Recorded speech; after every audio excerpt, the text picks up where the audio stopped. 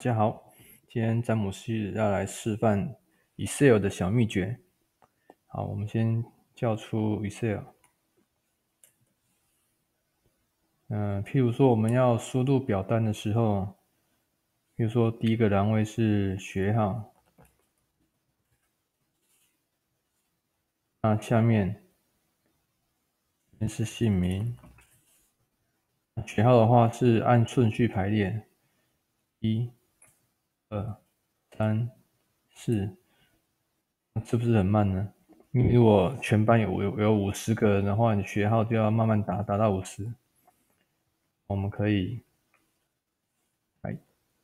学号第一个打1，第二个打2，之后两个圈起来，用滑鼠移到右下角，直接往下拉，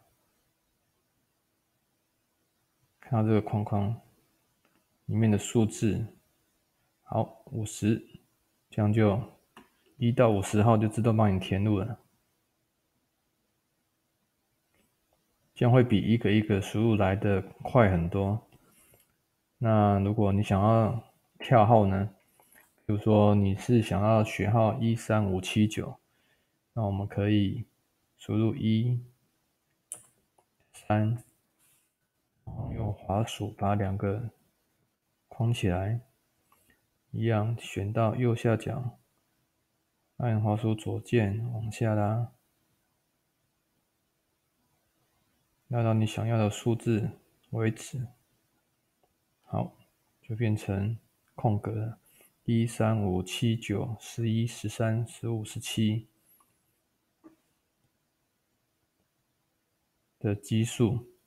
好，那你如果今天是想要输入偶数的话呢，也是可以。我们第一个打2，第二个打4，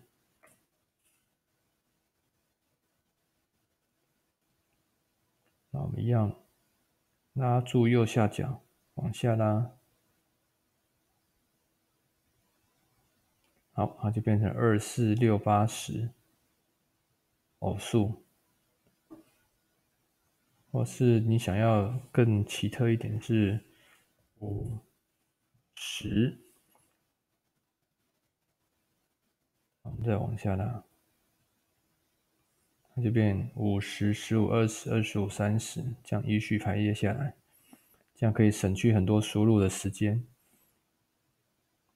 好，那今天的教学到这边为止，谢谢。